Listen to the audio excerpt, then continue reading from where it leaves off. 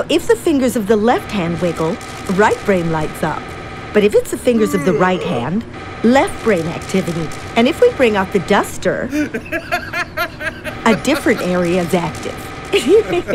Everyone loves the duster.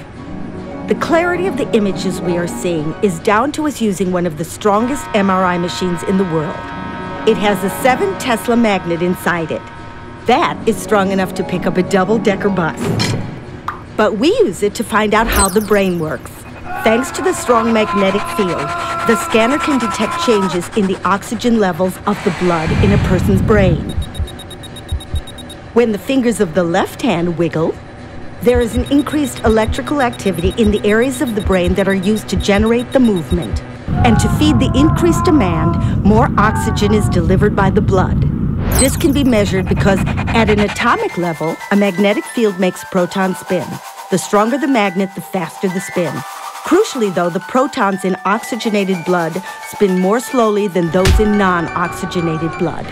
And we can detect these differences with our MRI scanner.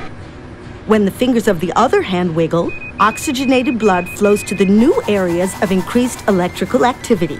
And, by deduction, we know these must be the areas being used to produce the new movement.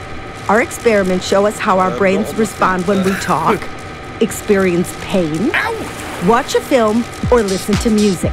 They allow us to see how our brain changes when we learn new things or recover from damage after, say, a stroke or an accident. Overall, they enhance our understanding of what, I'm sure you'll all agree, is a very important organ. One that we all need to make sure we look after. That duster again. Can a magnet literally pick up a bus? Can MRI scanners really read my mind? What is brain activity anyway? The latest research to answer all these questions and more is at oxfordsparks.net/MRI.